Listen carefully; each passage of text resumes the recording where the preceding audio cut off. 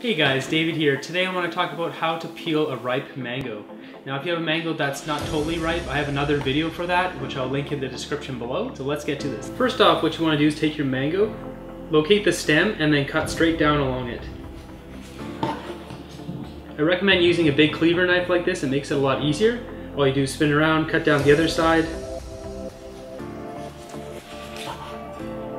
What you're doing is actually cutting around the seed, which is this shape here. You can just munch on this part. This is the excess.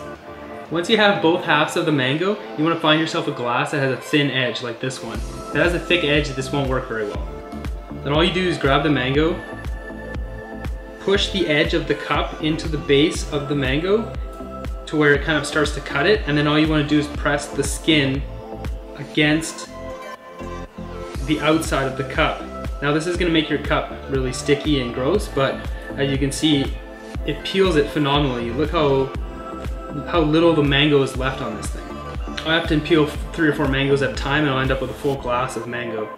And if you can see like maybe a tiny bit is left there, you can go back over it and scrape it off. And see, I got this extra just from scraping it again.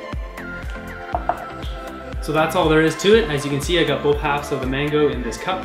There's no possibility of cutting yourself. You don't have to peel anything. This is by far the easiest way to do this. So if you guys like this video, why don't you give it a big thumbs up. I really appreciate it. It helps the video get seen by other people. And until next time guys, remember, good health changes everything.